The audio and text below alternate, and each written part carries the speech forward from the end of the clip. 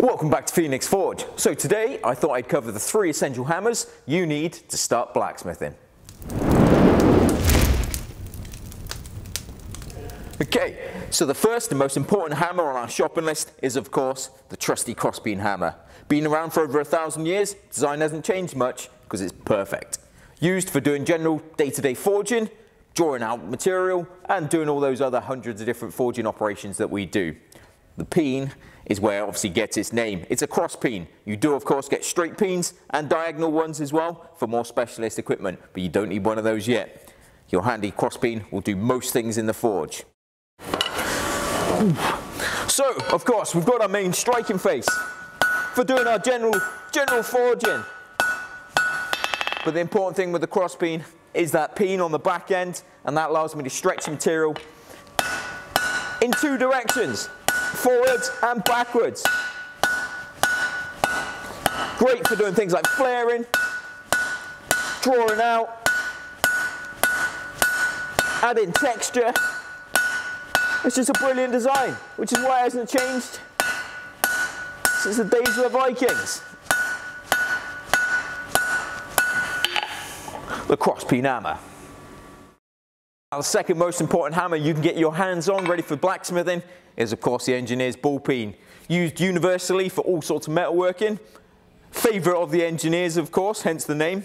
But that nice ballpeen allows us to do all sorts of tasks. From simple things like dishing to spreading material for riveting.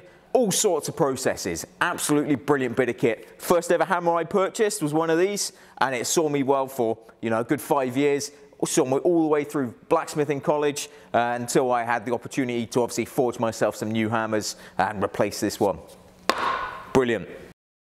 Now, as we said before, the great thing about ballpeen not only gives us a brilliant texture, gives us that nice sort of hammered finish on top of bars, but also spreads that material in all directions away from the center of that ballpeen.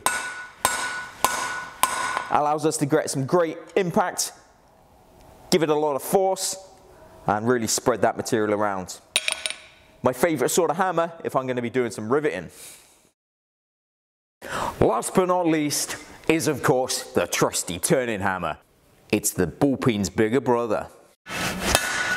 Now, just like the other hammers, the turning hammer gives us an awesome texture, that nice hammered finish. Great for adding detail to bars. Also great for doing massive rivets. But where the turning hammer comes into its own is bending up as well as dishing. Now that nice domed face, absolutely brilliant for dishing, getting in those tight spots and give me a nice surface finish as well. Now, that's not to say that those 3 hammers are the only ones that we use here in the blacksmith shop. We've got everything from tiny little toffee hammers all the way up to 14-pound railway sledges. Now, those 3 hammers will get you started on your blacksmithing journey. So please remember to click like and subscribe, and we'll see you next time at Phoenix Forge.